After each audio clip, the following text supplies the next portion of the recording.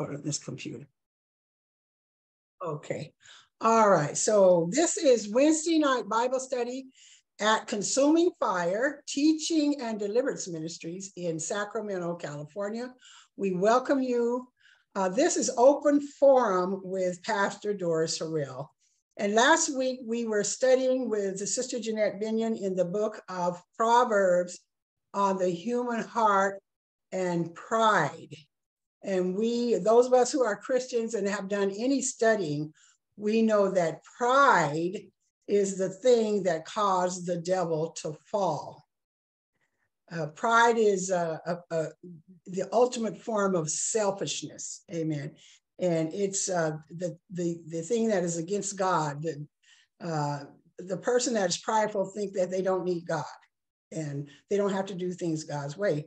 And so the question came up, well, actually what happened was the acronym PRIDE, pride, just occurred to me that is what the gay and lesbians use for their theme identity, I guess, pride. And I thought it was pretty peculiar because pride, the Bible says, goes before a fall. Pride goes before a fall. But then as we were looking at it, we realized that they use that pride to say that they are not ashamed of themselves. And the GAY actually literally means good as you.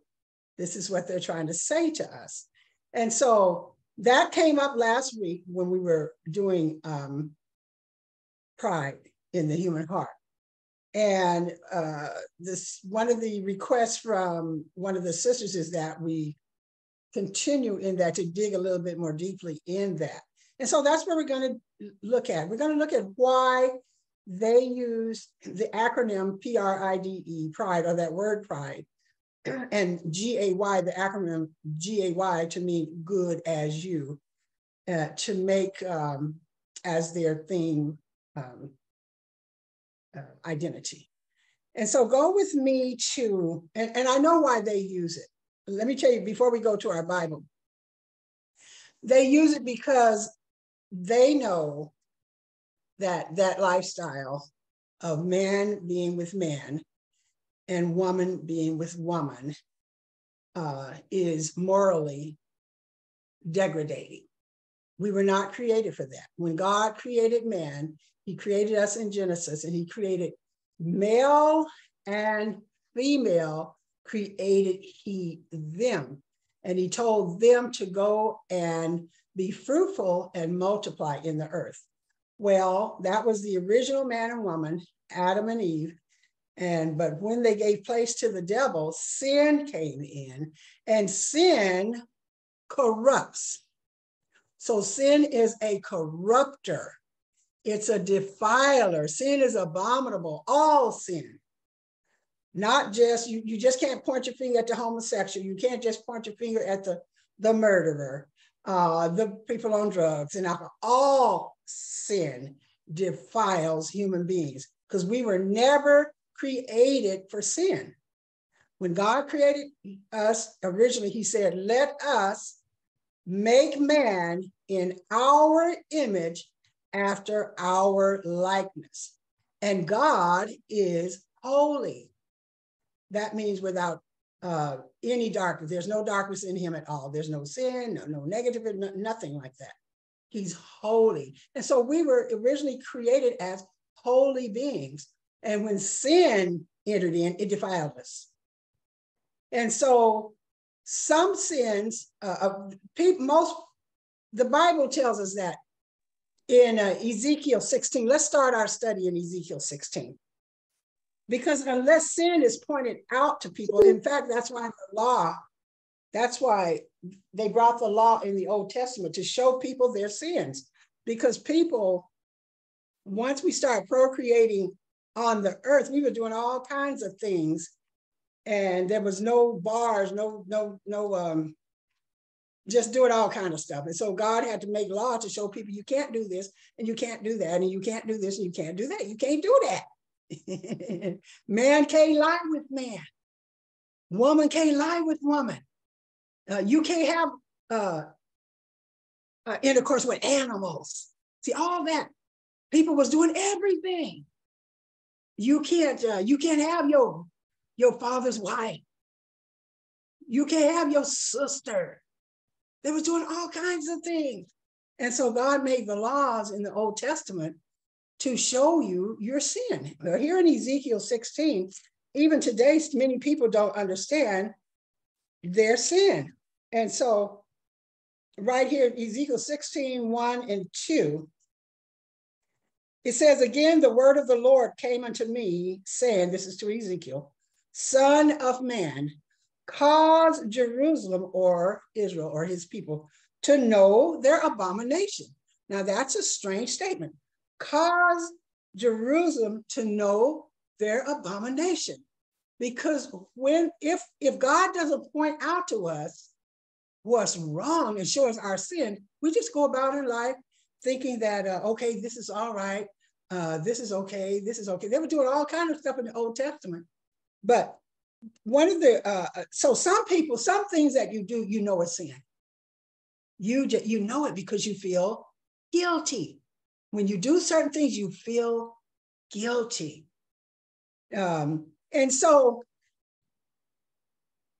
now let me put it this way. I'm 73 and I'm going to say about 50 years ago, maybe 75 years ago. Well, no, it was before then. Maybe 50, I'm gonna give 50 years ago. People that were homosexuals was ashamed of their sin. And they stayed what they call in the closet, which meant they did it in darkness, behind closed doors. They had, in San Francisco, they had places which were called, I don't know, a hole in the wall or whatever, where, now this is gross, I'm going to tell you something gross, where you could go and because you had this thing on you, which was a drive, basically it was an unclean spirits, unclean spirit that you just had to have it, and that's what all the fornication in the world is, by the way, today. Just got to have it, whether it's male and male, female and female, male, just whoremongers and prostitutes and promiscuous people. I had an unclean spirit when I was in the world. So those are called unclean spirits. You just got to have it. Well, they have these places in San Francisco called hole in the walls.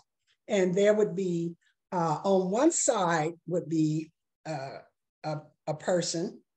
I hope no children are listening. Close your children's ears if there's children in the house. On one side of the wall would be a person. You can't see any, it was just holes in the wall. The other side of the wall would be people, and they would have sex that way. So they didn't see each other. It was a wall between them. It was just holes. And that's where they had sex because they were ashamed. They were ashamed. And then they got so hardened by it that they just decided this must, this can't be wrong because it feels right. Remember, you can be fooled by a feeling. We all been fooled by a feeling. I know I was fooled by a feeling. Them feelings get you in trouble. And so the thing came, if it feels right, it must be right. So then we had the sexual revolution in the 60s, which some of us know. Sharon knows, Gloria knows. I don't know who else is on here that knows. Diana knows. Well, Diana, you might not be old as us, but the sexual revolution in the 60s, free love, it was the hippies. Now, I'm a kind of a hippie person, but I wasn't into all that stuff, everything. But I'm just a free spirit. And so, but then it was, you could have sex with whoever you want. You don't have to have these rules, these laws, these sins, and so that's where they really start coming out of the closet. If this can't be wrong because it feels right.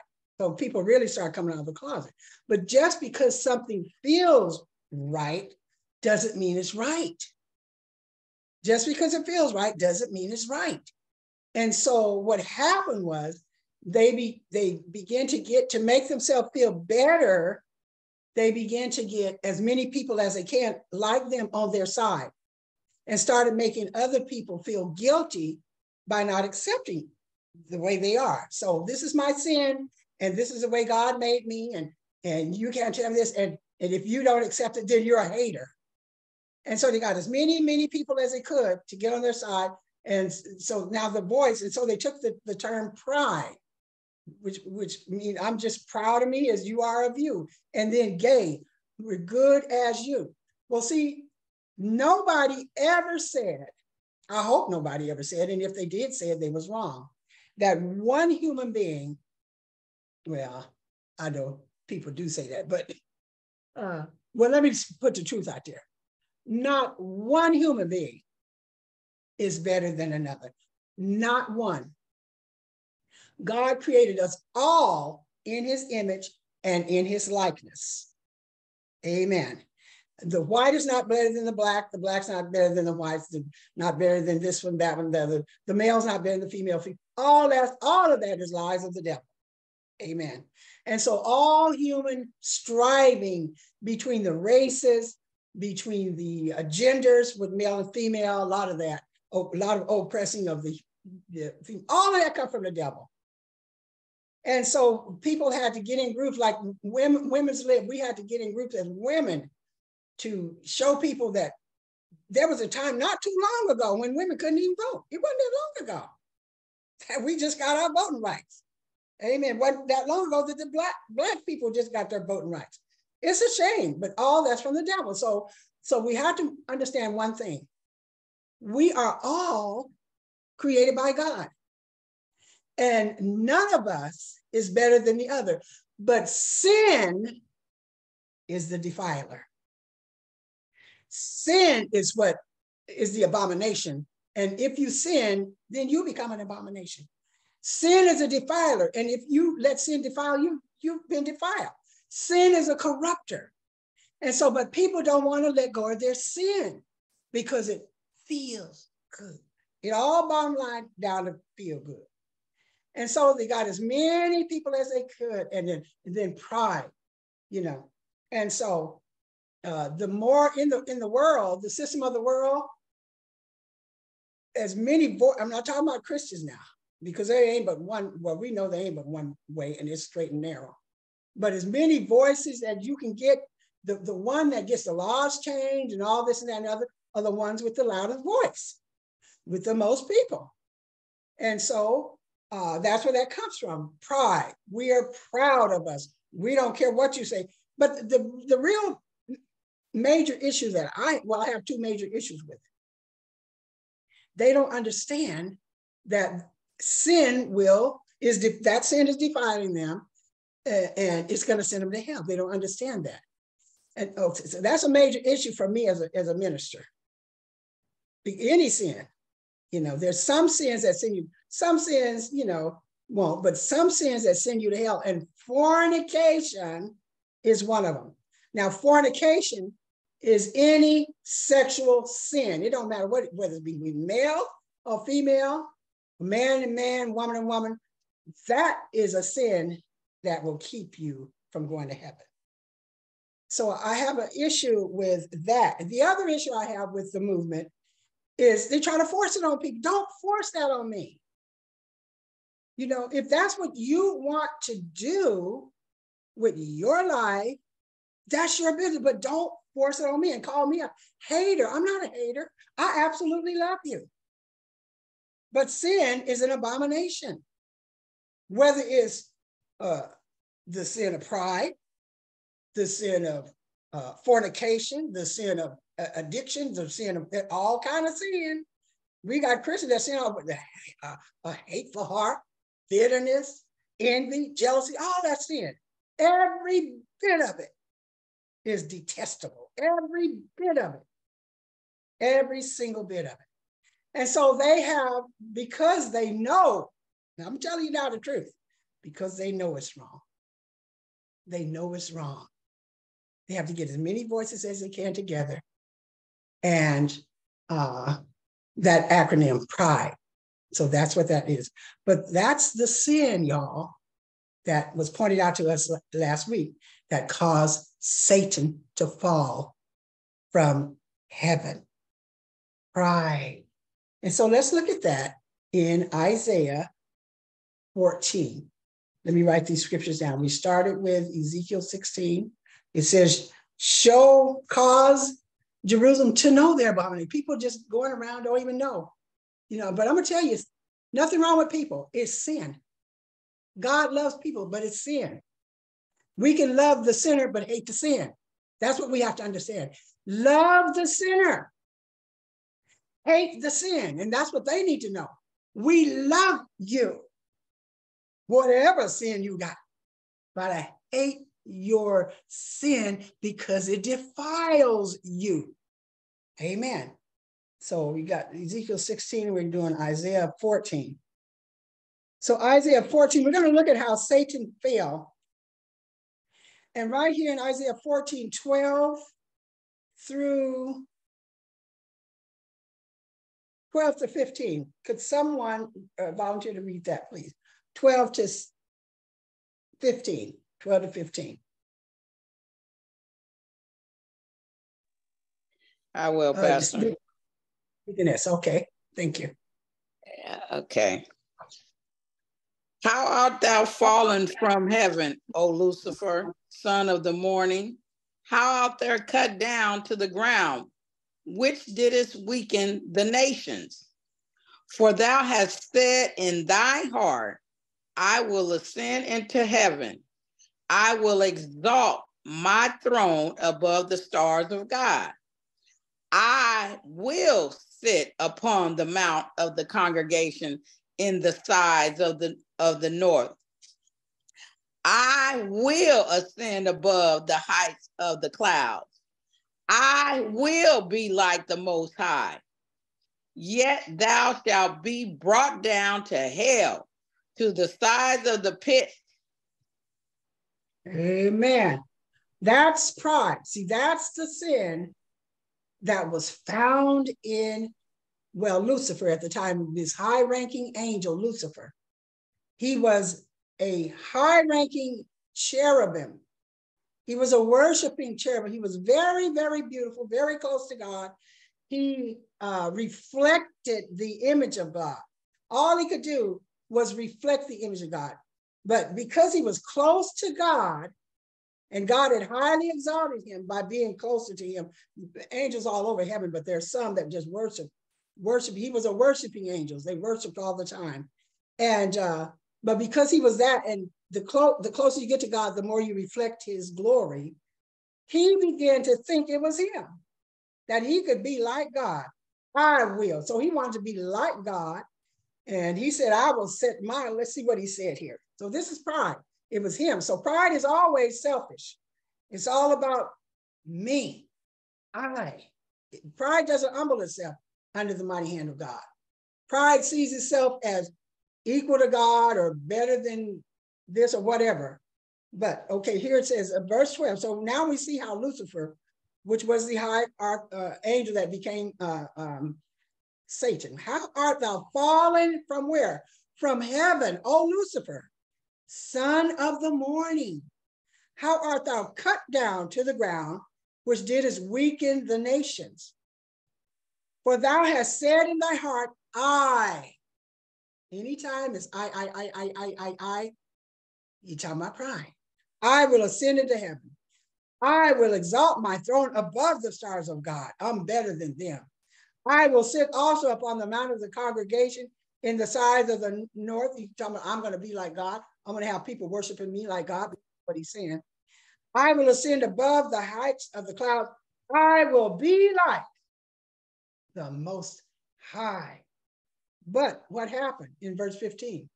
They threw him out of there right away, threw him right out of heaven. Yet thou shalt be brought down to hell, to the sides of the pit. They threw him out of heaven. So pride, in that sense, is not a good thing. And we'll look at another form of pride at the end of this. I don't want to get thrown off. In that sense, it's not a good thing. And see, that's the lie. Go to Genesis 3. That's a lie. So he did get, before we go to Genesis 3, let's go to Revelations. I believe it's 20. Let me write this down. They're going to be coming to me fast, so I'm going to be writing them down. Go to Revelations 12, I believe it is. And let's see how he got threw out of heaven. because he said he gonna be like God. Pride. Now, the Bible says that pride goes before a fall.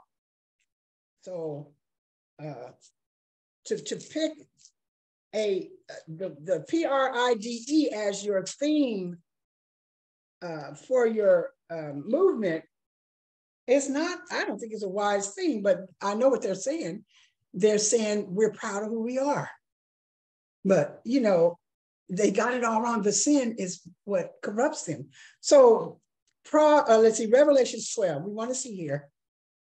Revelations 12, verse 7. Revelations 12, verse 7. And there was war where? In heaven. See, we just talked about Lucifer being in heaven, talking that smack to God. And there was war in heaven. Michael and his angels fought against the dragon, and the dragon fought against his angels and prevailed not.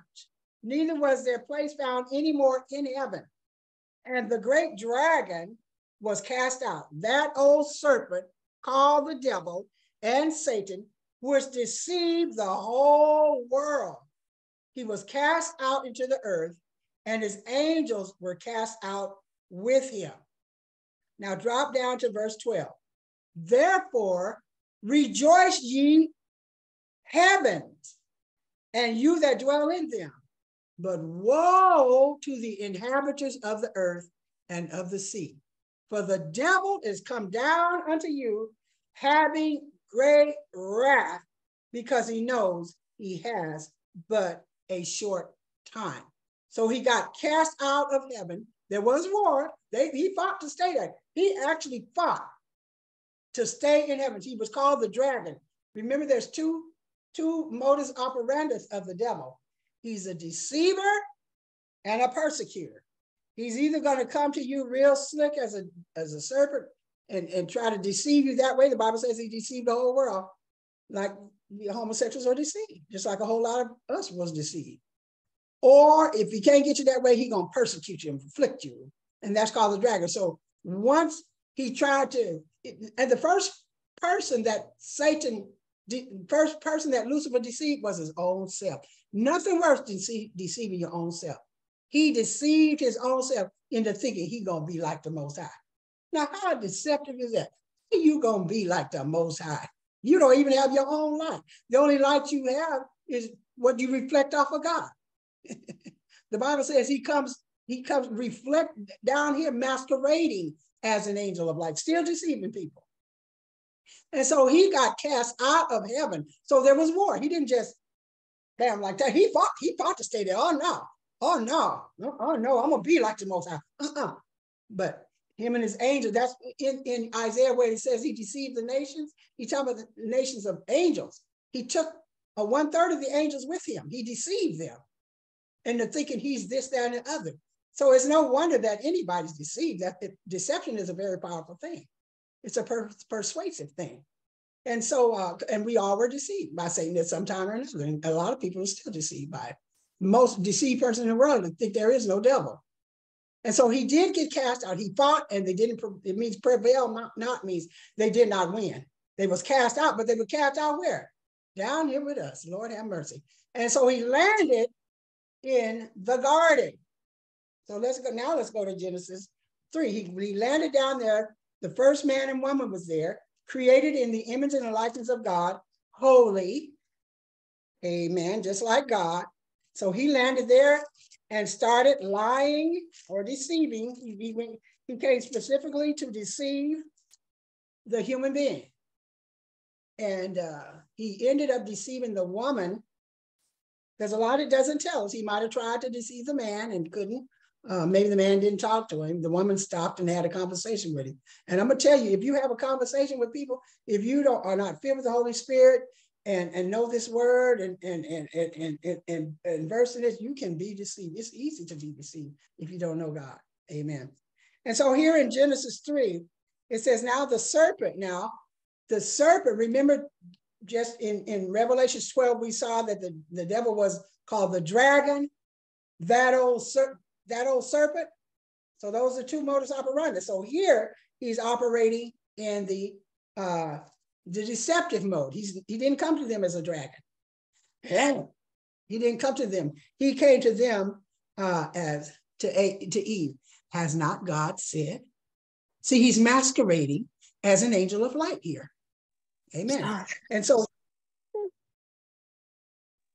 so here in Genesis 3:1 says, now the serpent was more subtle than any beast of the field which the Lord God had made. And he said unto the woman, yeah, has God said, you shall not eat of every tree of the garden? And the woman said unto the serpent, we may eat of the fruit of the trees of the garden, but of the fruit of the trees which is in the midst of the garden, God has said, you shall not eat of it, neither shall you touch it lest you die.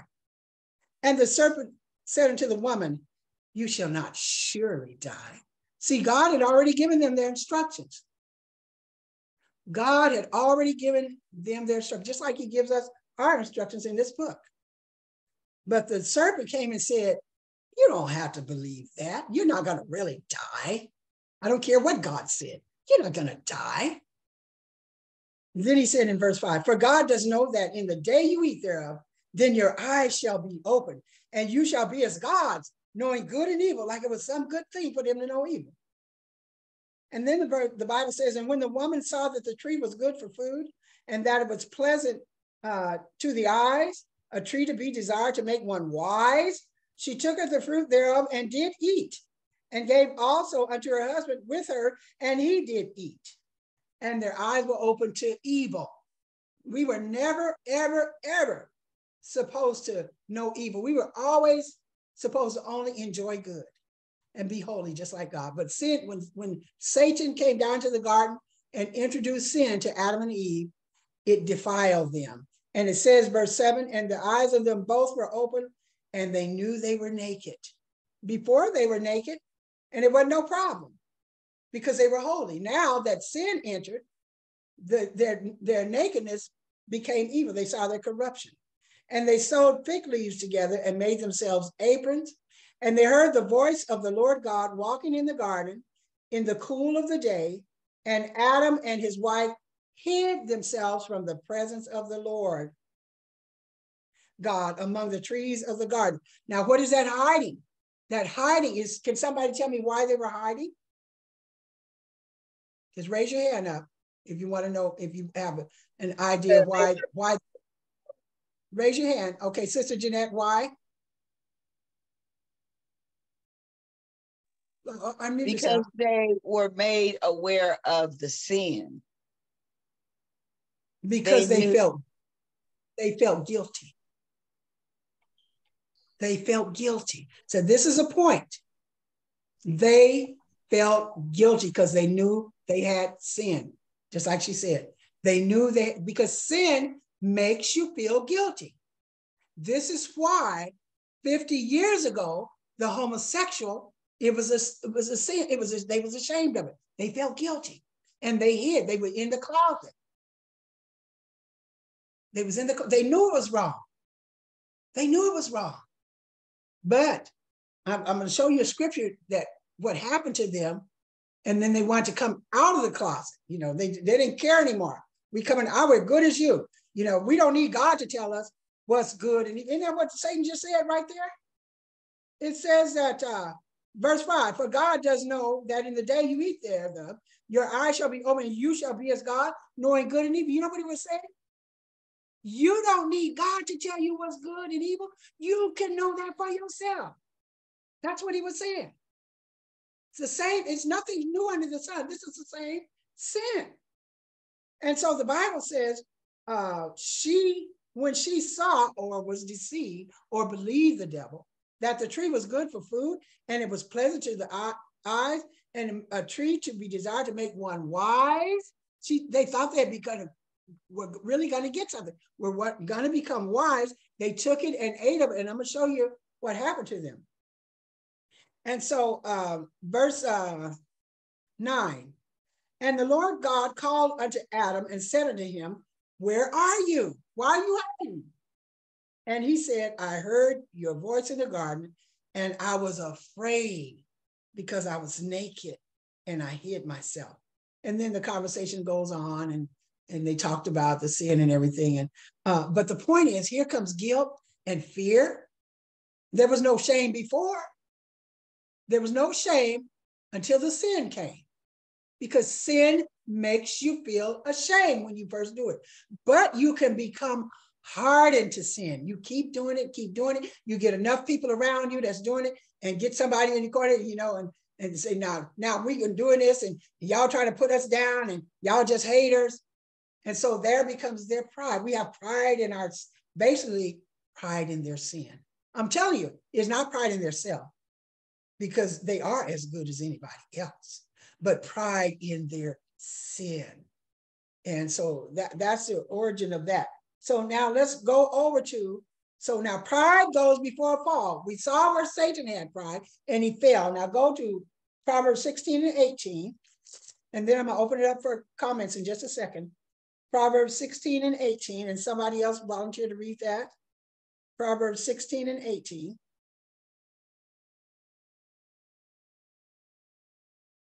Proverbs 16, verse 18. I'll read it, Pastor. Okay.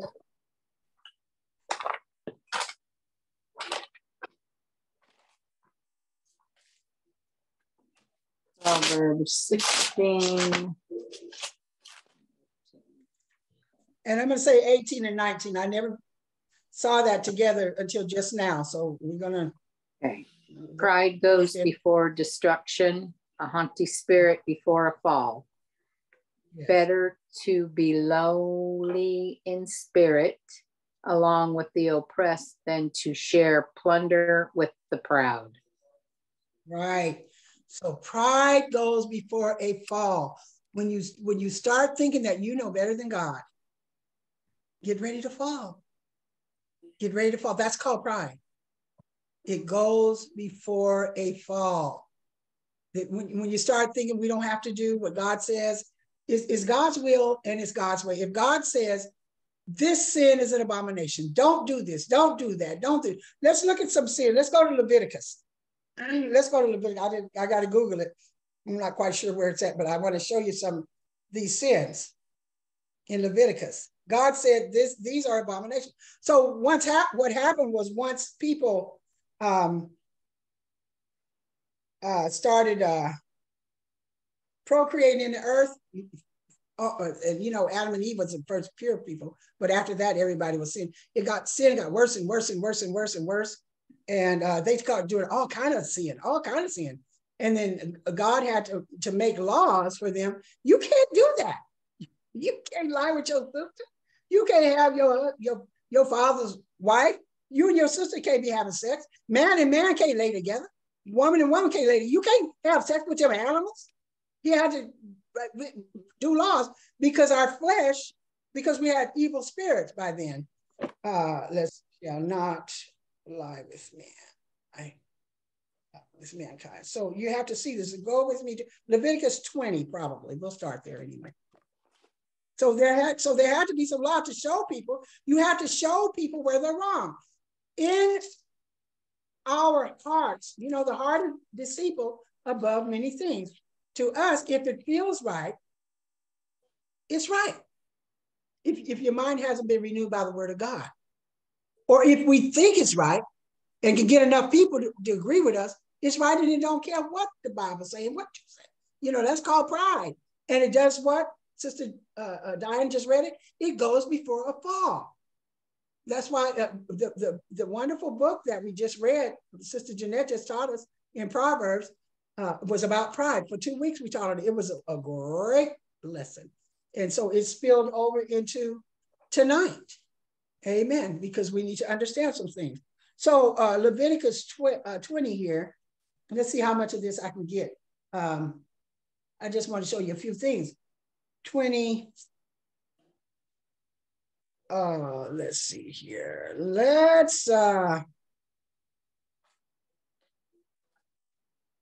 Okay, well, let's just start at 7. Now, basically, God is showing people, you can't do these things that y'all doing. He had to show them their sin. Remember in Ezekiel 16:1, it says, cause Jerusalem to know their abomination. It's not you. There's nothing wrong with you. It's the sin. It's the sin. God loves you. He died for you. He died to take away that sin. That's what they don't understand. So here in Leviticus 27, sanctify yourselves. And be ye holy, for I, the Lord God, am the Lord God. He said, I'm holy, I create you, be holy. And you shall keep my statutes and do them. I am the Lord which sanctifies you. And everyone that curses his father or his mother shall surely be put to death. He has cursed his father and his mother, and his blood shall be upon him. Look at that. Back then, when a person cursed their father and mother, it was a death sentence. Even today, God tells us that if you don't honor your father and your mother, it's not going to be well with you. And look here, verse 10. And the man that committeth adultery with another man's wife, even he that committeth adultery with his neighbor's wife, the adulterer and the adulteress shall surely be put to death. See, back then God was showing you these things are abominations. The adulterers, he clearly shows you what adultery is, a man having sex with another man's wife. He said the adulterer and the adulteress, the man and the woman, shall be put to death. Now remember, in the New Testament, those old hypocritical Pharisees, they caught a woman in adultery, but they brought the woman, they didn't bring the man. They just brought the woman and threw her before Jesus. And Jesus told them a thing or two. That's another story. Verse 11. And the man that lies with his father's wife, look at there. He said, you can't do that. Has uncovered his father's nakedness. That's his wife. You ain't supposed to be up in there with his wife. Don't you know that's an abomination? Both of them shall surely be put to what? Death. Look at verse 12. And if a man lie with his daughter-in-law, they were doing all kinds of stuff. Both of them shall surely be put to death. They have wrought confusion. Confusion. Now, and what do they mean by that? I'm going to tell you. That's why God says flee fornication. As long as you don't have intercourse with a person, you're all right. But once you connect with them sexually, you get confused. The thing that you knew before, you can't think right anymore. Your emotions are all messed up. That's why he said flee fornication. Verse 13, if a man also lie with mankind as he lies with a woman, both of them have committed an abomination. They shall surely be put to death. Their blood shall be upon them. And if a man take a wife and her mother, look at the sins they was doing. It is wickedness. They shall be burnt with fire. Both he and they, he say, put them to death in the fire, that there be no wickedness among you. Look at this one. And if a man lie with a beast, have sex with animals, he shall surely be put to death, and he shall slay the beast. They have to kill the beast, because now the beast is confused. They don't know what. In verse 16, and if a woman approach unto a beast and lie down before him, thou shalt kill the woman and the beast. They shall surely be put to death. Verse 17, and if a man shall take his sister, his father's daughter, or his mother's daughter, and see her nakedness, and she see his nakedness, it is a wicked thing, and they shall be cut off in the sight of their people. He has uncovered his sister's nakedness. You're not supposed to be looking at your sister's nakedness. And if a man shall lie with a woman having her sickness or her menstruation, in other words, and shall uncover her nakedness, he has discovered her fountain, and she has uncovered the fountain of her blood, and both of them shall be cut off. He said, that's filthy. Give her a chance to recuperate. Oh, filthy rascal, you can't even wait 4 or 5 days for this. Oh, Lord. So it goes on and on and on and on and on and on. And so what God had to do was what had happened when sin entered, on and on. And all these things still happen today. But you can't tell people about it. Oh, and it talks about the pedophiles and stuff, you know. And so they fighting to get their rights to have sex with kids. Do y'all know that? Do y'all know that? That the pedophiles are fighting for their right to have sex with your children. My God. Woo! And all of this comes from evil spirits. It came from Lucifer. Pride goes before a fall. Amen. So pride is an awful sin. I mean, we might, Sister Jeanette, let me ask you something. Could you unmute yourself and unvideotape yourself? Yes, ma'am. Do you feel like when it come back around, can we, let me see your face. Let them see your face. Okay. When it come back around, because we're going to be open forum for 2 weeks. Yes. But when it come back, can we do Pride again? Certainly. I think it's that important. I think it's that important because that is the greatest sin right there. The fool has said in his heart, there is no God. Just Satan said, you don't have to do what God says. Let's repeat it. Okay. So 2 weeks from now, okay, praise God. Okay. I just wanted to get the teachers instructed. 2 weeks from now, Yes, we're going to go back on. It's that important. So you understand what's happening. Yes, they're as good as us. It's the sin of pride. So they've taken that nomener, you know, it's the name, as their theme for their movement. But it's a bad one. You know, it's so bad because pride goes before a fall. Pride came from Satan. It was found in Satan. Amen. Now I'm going to take you to another scripture. So I hope y'all are writing these scriptures down. Look back at how wicked men came. Let's see, not a novice. Okay. Now, this is why we don't have young Christians. God said, don't have young Christians that don't go through the process as ministers. Not a novice. I'll show you what happens to them. A novice is a young Christian that has not matured. Let's go to 1 Timothy 3-6. You got a lot of young Christians that are not matured. They haven't gone through the process that I talked about on Sunday. They don't want to submit under apostle, prophet, pastor, evangelist, teacher. They want to do it their own way. And the Bible says they fall into, I'll show you what it says. I don't want to misquote. So 1 Timothy 3, I'm going to ask somebody to read it. 3 and let's see here. 1-7. First, who would like to read that? 1 Timothy 3, 1-7. These are people that want to be a pastor. So that's going to be Sister Shantae. These are people that want, these are the qualifications for someone that wants to be a bishop or a pastor. Now, when it says of one wife, it could be also a wife of one husband. So that's another story, another message also. But we're going to look at this in the context of we're studying pride. Okay, Sister Shantae is going to read it. 1 Timothy 3, 1-7. And this is, in this context, a young Christian that has not submitted themselves under the fivefold ministry, apostle, prophet, pastor, evangelist, and teacher, so that we can bring you to your destiny. God said, you don't qualify to be a minister, but we have many, many young people that don't want to go through that. They know they got a calling, and all of us have a calling, and they want to jump out there, and then something could happen to them. And she's going to read it. Okay. Amen. 1 Timothy 3, 1-7. Thank you, Jesus. This is a faithful saying. If a man desires the position of a bishop, he desires a good work. A bishop then must be blameless, the husband of one wife, temperate, sober-minded, of good behavior, hospitable,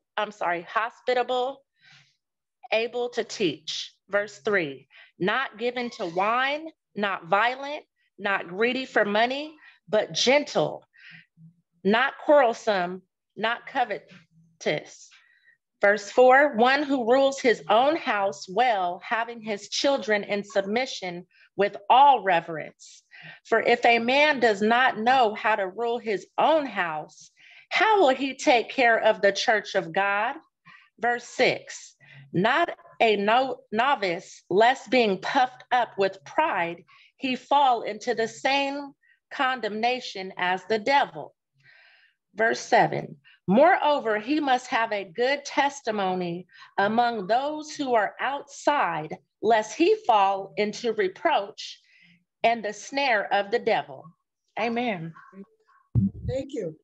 These are qualifications for a bishop or a pastor. A lot of folks, you could count some of them off right here. In verse 2, a bishop must then be blameless. You just cut some off right there. But it goes on and on and on. First of all, I tell you, this is a good thing to desire. It's a good thing, but there's qualifications with it. You must be blameless. You can only have one wife, or if you're going to be a woman pastor, one husband. You got to be sober. Sober means sound mind. You got to be vigilant. That means right on it, watching and praying. Good behavior, not out there acting a fool and you want to be a pastor. Given to hospitality, that means you're kind to people. Apt to teach, you got to be able to teach. Some people, they don't want to submit to mature. How can a child teach a child? Not given to wine, not supposed to be a drinker. No striker, you ain't supposed to be abusing people. Not greedy or filthy, you're not getting in it for the money, but patient, not a brawler, which means quarrelsome and debating and all that. Not covetous, competing. I want a bigger child, I want this, I want what they got, all that. One that rules well his own house, having his children and having raised your own children. People want to be a pastor, their children are just crazy. So it tells you right here in verse 5, if you don't know how to rule your own house, take care of the house of God. That's what the Bible says. Then he says, not a novice. Now, a novice is a new convert or a young Christian. This is very key when it comes to pride. Not a novice. People come in to the kingdom of God. Everybody that comes in has a call. God, remember Sunday's lesson? Many are called, but few chosen. Everyone has a call. Many are called, but few chosen. And you know it. Many times you know it. I knew that I was called to be a teacher. Even when God did, I knew it at a young age. At Calvary, when you go through your new membership classes, they want to put you to work in the ministry because they know that's good, so that you can be doing something. They don't want you to have idle hands. And so one of the things, you have to go into the office after you finish your new membership classes, which is about 7 new membership classes. And you have to go in the office and have an interview. And they say, okay, what do you feel like you're called to do? And I said, what I knew in my heart, I'm a young Christian, but I knew I was called to teach. I didn't know how. I just knew all this was put in me. And I'm like, this can't possibly just be for me, And so I remember the pastor, my great friend, Pastor Turner, beautiful man, he gave me a scripture in Romans, and it says, it said, a man not ought to think of himself more highly than he ought to. And I'm gonna tell you, I felt offended. I'm like, why you give me that? Why do you give me that? But he gave it to me because I don't know why he gave it to me, but that's what he gave me. And he probably gets a lot of people in the office saying they call to be a teacher, So he started me out in the youth ministry. And I worked in the youth ministry. That didn't work out too good. And so one day at 7 o'clock service, that's when we had our miracle service at 7 p.m. at night. The guy that had started New Beginnings, he just recently started New Beginnings. He couldn't, drug and alcoholic. He was a recovering alcoholic, and he wanted to start it in the church. And he talked to Pastor, and Pastor said, okay, so he started it. And so he was recruiting for people to come and work with him. And nobody wanted to work with drug addicts and alcohol. Nobody wanted that. They wanted to have the glorious ministry, the flag ministry, the whatever. And I went and joined with him because my parents was alcoholic. And I love them. I say they was alcoholic, but they was my alcoholic, okay? And so I went to work with him. And one long before he left, I guess I worked with him about a month, and then he left. And I'm relatively new, but by then I'd grown a little bit older. And that's where I developed that teaching ministry, that teaching gift in me in New Beginnings. I worked there for 13 years and developed this gift that was in me. But to be a pastor, or like I am now, I had to be trained. I went to 13 years in the New Beginnings ministry training for this. I didn't know I was training for this. I had no idea I was going to be sitting in this chair, in this position. So it says here, not a novice. So like I said, everyone has a calling, but you have to be under tutors and governors until the time appointed of the Father, which means you got to go through training. Apostles, prophets, pastors, evangelists, teachers. So many years I trained, and I went from there to another church and worked with them for 4 to 6 years. I forgot now. And so now I hear this. So you can't be a novice. Just come in now. I want to teach, but you're a young Christian. You have to mature. Now look what it says. Lest be lifted up with pride, he fall into the same condemnation of the devil. A deaconess, does that read different in Amplified? What's that, verse 7? 6. 6. Yeah, it reads a little bit different. It reads, he must not be a new convert, or he may develop and be clouded and stupid state of mind as the result of pride, be blinded by conceit, and fall into condemnation that the devil once did. Amen. So what made the devil fall? Pride. And so a young new Christian, they want to jump out there and do this and that, and they're headed for a fall because they're not mature, they're not trained. Then this last qualification, this is another one. Moreover, now we kind of get a little bit off on this, but I have to bring it out, because we're there. He must have a good report of them which are out without, that means outside in their jobs and stuff, lest he fall into reproach and the snare of the devil. So here's a person that can't keep a job, and every job they get on, they have trouble with the people on the job or the authority in the job. They can't keep a job. They stealing from the job. They coming in late. They leaving early. They're not doing their job. That's what this means. You must have a good report of them that are who you work with in the word. He that's faithful in the least will be faithful in the much.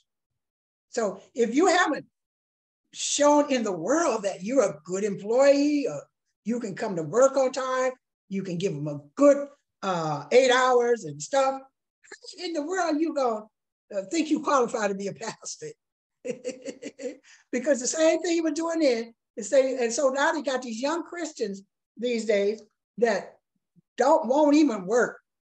They'd rather beg you out your money than to work. They will not take a $15 an hour job, but they will beg you for your $15 an hour job money.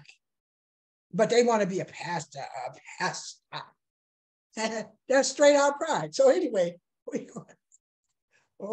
but this is a good one to read, y'all. 1 Timothy 3, 1 through 7. So he that's faithful in the least will be faithful in much. I worked faithfully 42 years in the world. That's what it means by those that are without, those outside the church. That's your secular job. 42 long years. Faithful, never called in, no call, no show.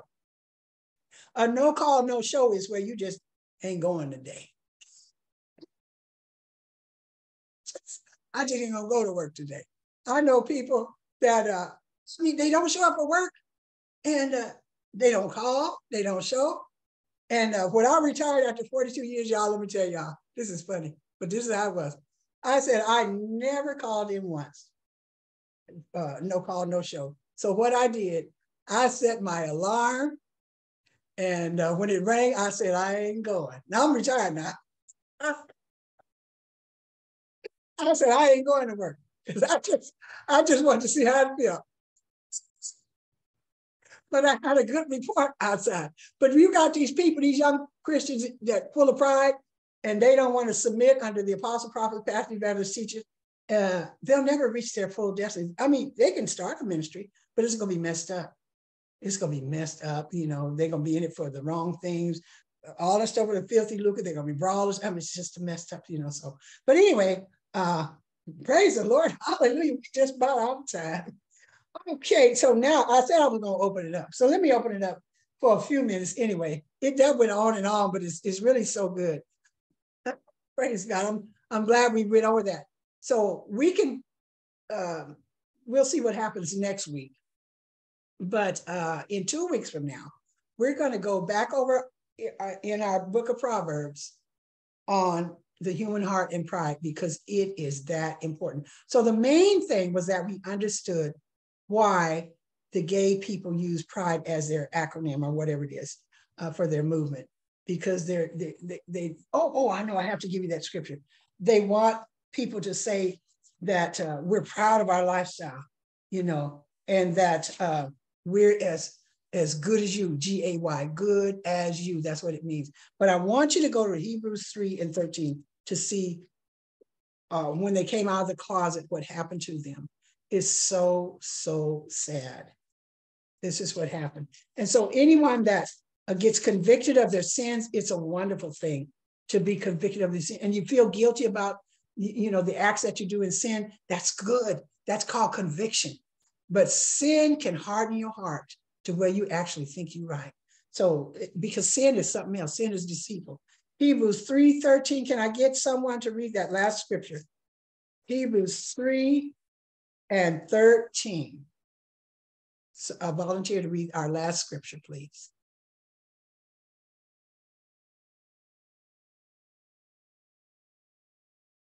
I can't get a volunteer. Who is that? Somebody. Was somebody else? 13, that's me. Okay. Okay. Okay. Hebrews 3:13. Okay. Hebrews 3:13.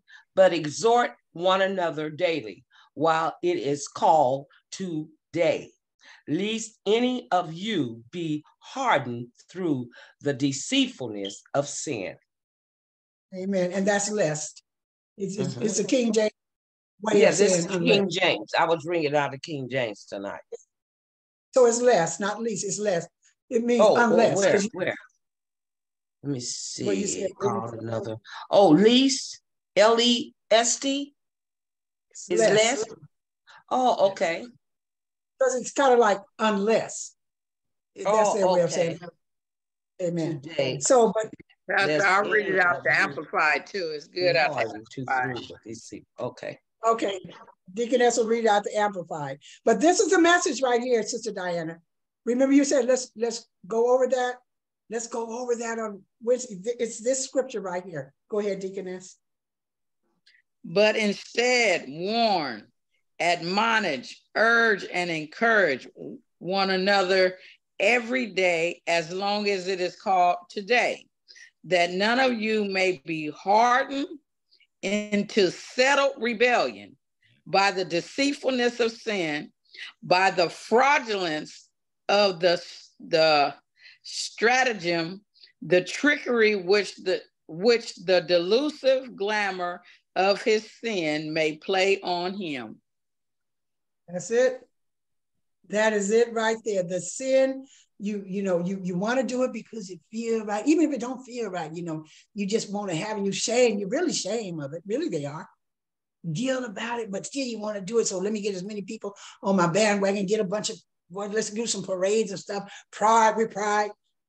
There's nothing wrong with you. Nothing wrong with you. It's the sin. It's the sin. It has defiled you. It is corrupting you. God loves you. He died for you. He loves the sinner, but he hates the sin. And I don't care what the name of it is. Go back to Leviticus. There's all kinds of sin. Sin defiles human beings. So yes, you are good as everybody else, but the sin is defiling you, and that's the culprit. And it says here, I want Deaconess to read that one more time. I'm gonna read it out of King James, and I want Deaconess to read it one more time, because that's the point. But exhort one another daily. Exhort means to warn. While it's called today, which means, we may be running out of time. Lest anybody can fall, be hardened through the deceitfulness of sin. See, you can get anybody to get on your bandwagon. Oh my God. So Deaconess, please read that one more time, and then we're going to shut it down with a song. Amen.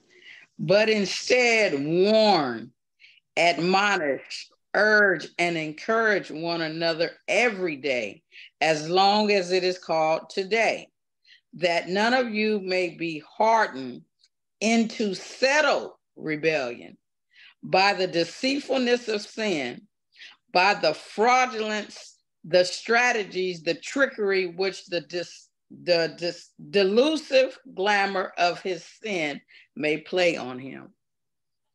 My God, my God. That's pride all day. Pride goes before a fall. So we thank, Lord, we thank you for this lesson tonight. We just thank you and praise you that our eyes were opened and that we would have more compassion on people that have let sin harden their heart, Lord God. They are deceived. Sin is deceitful. It was deceitful from the beginning when the serpent put it on Eve in the garden. It was deceitful from the beginning. But thank you for opening our eyes so that we could have compassion on people, that we can love the sinner but hate the sin, no matter what it's called.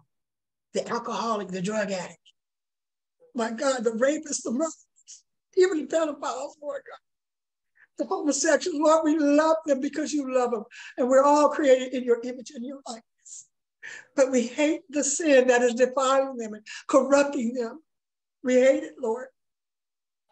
Oh, God, we ask you to help them right now in Jesus' name and bring some of them to their senses. Lord, through this video, we're asking you to reach out and touch their hearts and cause them to grieve for their sin and to repent. And we just thank you for it in Jesus' mighty name. Amen and amen. Hallelujah. So I'm going to stop the recording and we'll go out on a song.